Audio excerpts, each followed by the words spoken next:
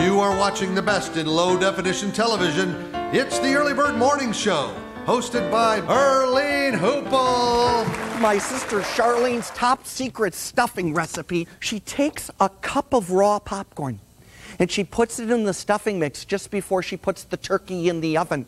Yeah, and once the popcorn blows the butt off the bird, you know she's good to go.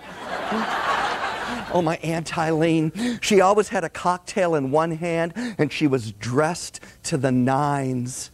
She drew men to her like a moth to mohair.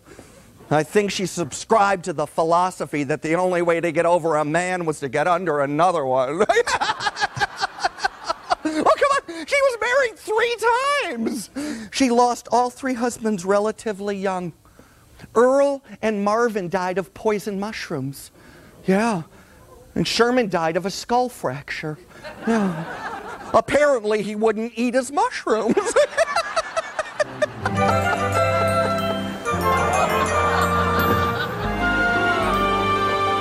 Voila! If you have been following along at home with your figures, you know that the Magi have had quite the journey from the prop room all the way to the manger. It's time for your neighborly news. The Amish Museum of Progress is gearing up for their grand opening. They have a button, a sickle, and a spoon. And as soon as they accept the hinge, they will open their doors to the public.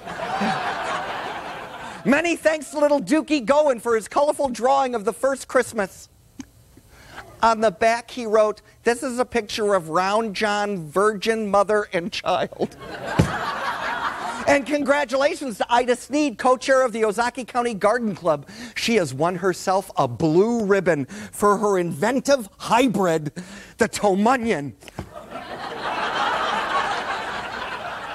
Mrs. Santa Claus. Dear Mrs. Claus, I am Catholic and my husband is Jewish. I would like to prepare him a traditional holiday meal this year. Do you have a recipe for a kosher Christmas ham? Dear Mrs. Claus, do you know the difference between an elf, a midget, and a dwarf? Yes, I do, darling. Dear Mrs. C, my birthday falls on Christmas Day and I feel like my birthday gets overshadowed every year. That is such a shame. Now you know how Jesus feels.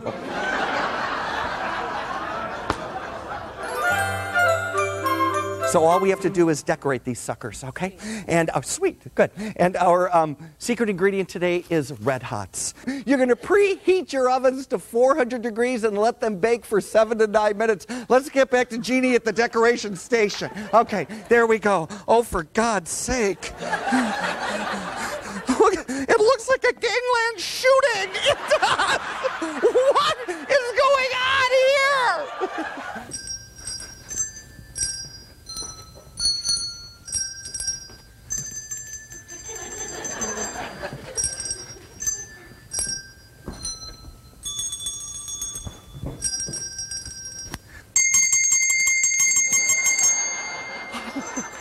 Cookies are done.